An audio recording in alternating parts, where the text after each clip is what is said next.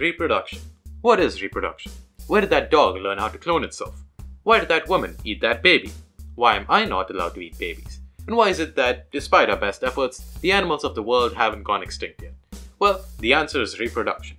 Human reproduction is pretty straightforward. When two people love each other very much, they wait until it's nighttime, they go to the bedroom, they turn off the lights, and just when it's getting real hot and steamy, the man slowly reaches down and pulls out his Bible, and they spend the rest of the night studying the good word of our Lord Jesus Christ. 9 months later, they've got freshly cooked baby ready to serve. Now, animals also enjoy a good bit of casual reproduction, but since they A. can't read and B. are full of sin, their methods are pretty different and a lot more creative compared to ours. So without further ado, let's talk about the weird world of animal reproduction. Up first, we have the anglerfish, a species of fish that lives deep in the ocean. The kind of depths where the only creatures you'll find are the ones who haven't seen the sun since the 16th century and who subsist purely on the fires of hell. Out of all the weirdest animals in the world, this one's probably pretty high on that list. I mean, the razor-sharp needle-like teeth, the spindly fins, the eyes that have seen horrors beyond comprehension. It's got it all.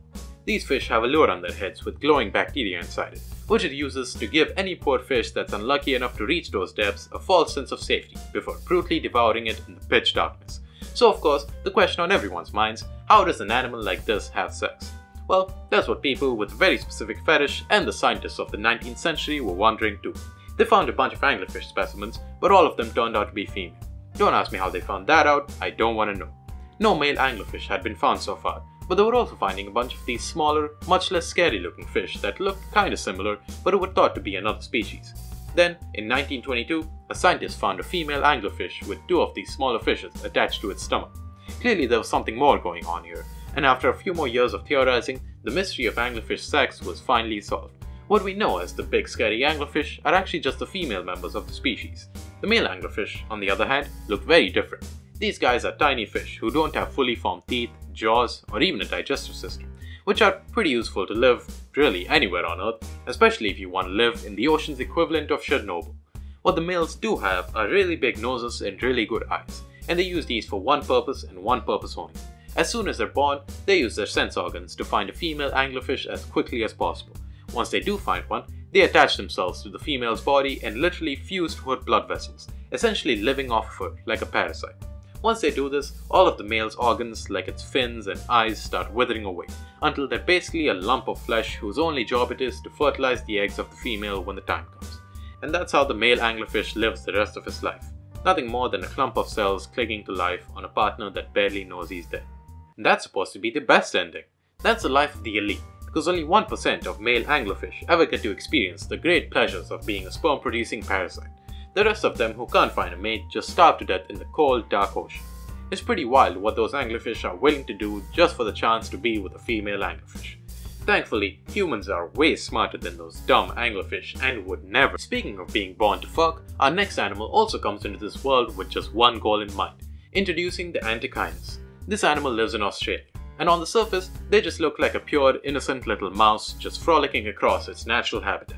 Well, your first mistake would be to assume that anything from Australia would ever be pure or wholesome. The males of the species only have a lifespan of around 11 months, so they gotta make the most of it as quickly as possible. The mating period of the antechinus lasts from July to September, and so around a month before this, the males spend all their energy making as much sperm as possible and storing it in their body. Then, as soon as the mating season starts, it's like a switch gets flipped in their heads, and the males have only one goal in mind. They turn into nature's greatest fuck machines, mating with as many partners as possible as fast as their little rodent hearts can handle. These mating sessions can last up to 14 hours straight with no breaks, as the male goes from partner to partner, experiencing what I can only imagine is the rat equivalent of injecting heroin straight into your brain cells. But just like injecting heroin straight into your brain cells, this is not very ideal for the male.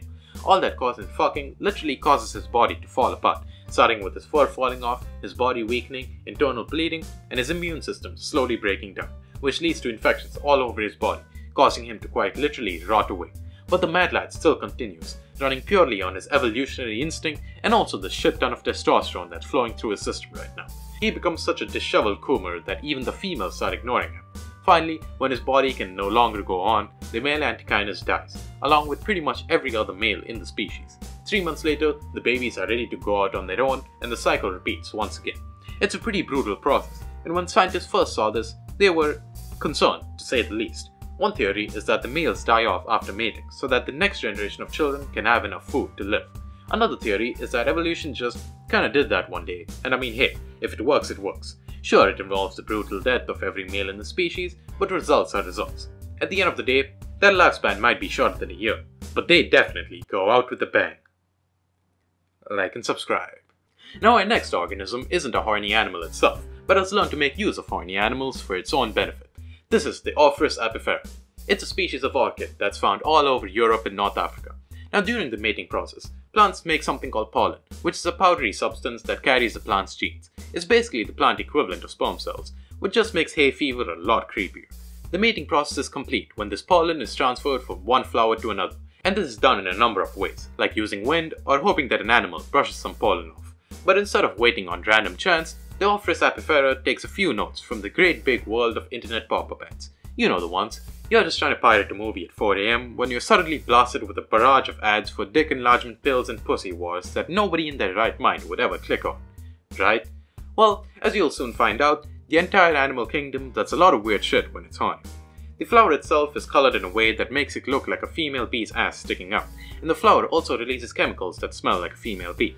So to the unsuspecting male bee passing by, a field of these orchids just looked like a bunch of hot bee singles in his area ready to fuck. So he gets to work on one of them, tries his hardest, and this causes his body to get covered in pollen. Eventually, depending on how desperate he is, he finally realizes that he's been fooled and flies away. A few minutes later, he finds another one of these orchids. And I would be lying if I said that he'd learned from his previous mistakes. And so, pollen gets transferred from one flower to another and the mating process is complete.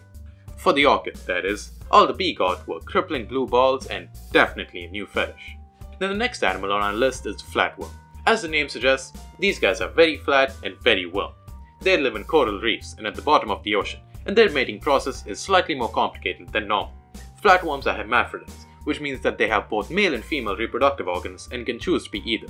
So you might be wondering, if two flatworms meet up and decide to mate, how do they decide which one's going to be male and which one's going to be female?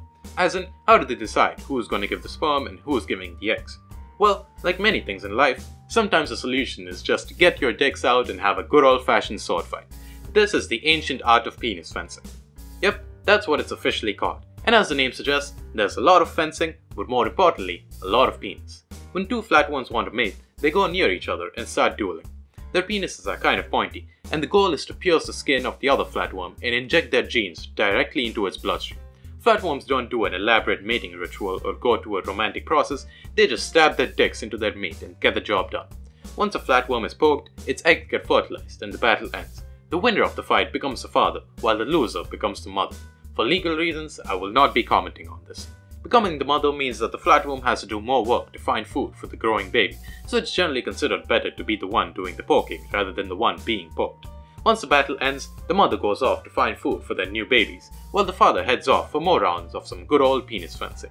They continue this until they eventually lose and become a mother themselves. In some species, the penis fencing is less of a competition and more of a trade-off, where both flatworms stab one another and fertilize each other's eggs. In that case, both flatworms now have eggs that they have to find food for. At the end of the day, I'm just glad that I can, with my own two eyes, see a Wikipedia page entitled Penis Fencing. My life is now complete.